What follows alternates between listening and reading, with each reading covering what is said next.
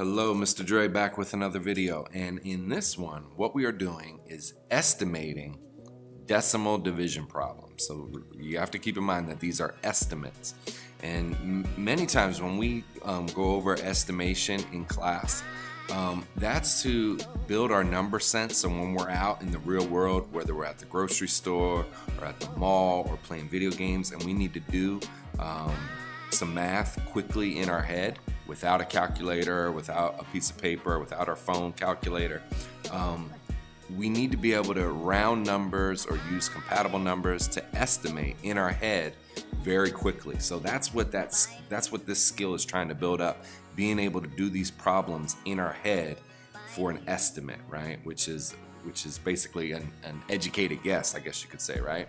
So we have 4 problems here, and we're going to go through. There are many different ways to estimate, but this way is my personal favorite, and it's the easiest way to build that number sense so we're able to do these in our head out in the real world, right? So in this first one here, 38 1/10 divided by 5 8/10, right?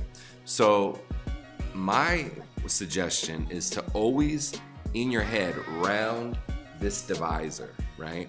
Just to round this divisor. So in this one, 5 8/10, 5.8 is very, very close. I'm going to draw my little thought bubble here. Is very, very close to 6. So I'm going to think of 6, right?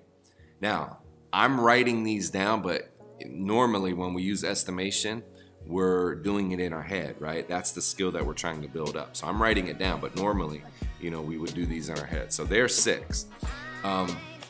Now, what I'm thinking about in my head is what multiple of 6, 12, 18, 24, 30, right? Which multiple of 6 is very close to 38? So again, I'm thinking this, but I'm going to show you my thinking with this chart here, right? So follow 6 over. Which one is very close to 38.1?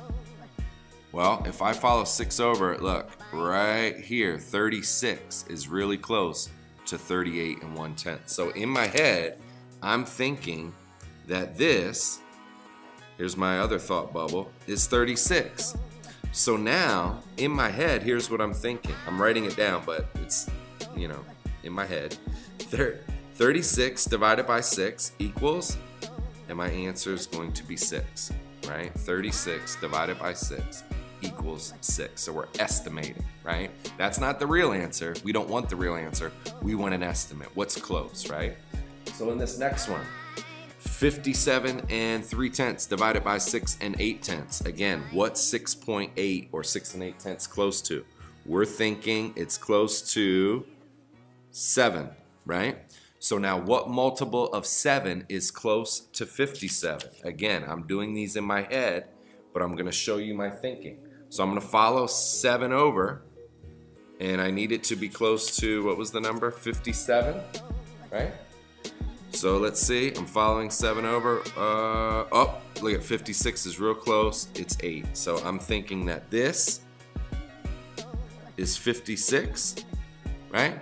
So our division problem in our head that we're thinking is 56 divided by 7, and that equals 8. Okay? Again, we're using compatible numbers. Now, in this one, 423.1 or 423 1/10 divided by 71 3/10. Well, I don't know about you, but I don't know my 71 times tables, right? So what I'm going to do is we're going to round this. 71 is very close to this landmark number of 70. But I don't know my 70 times table, so I'm going to focus on this 7, right? And we've done this skill before. Now, if I look at 423, what multiple of 7 is close to 42, right? Since I'm only using the first digit here, I'm going to use the first digit over here. Well, if I look at 7, it hits 42 exactly. So I'm going to pretend that this is 420, and I'm going to focus on the 42, and in my head it's going to be 420 divided by 70, and that's going to give me 6. Okay? This last one, I'm going to think that this 80.7 or 80 7/10 divide it by 9 1/10. Obviously, I'm going to think about 9.1 being a 9, right? Now, what multiple of 9 is close to 80.7? Let's see, that would be 81, right? And 81 divided by 9 equals 9, all right?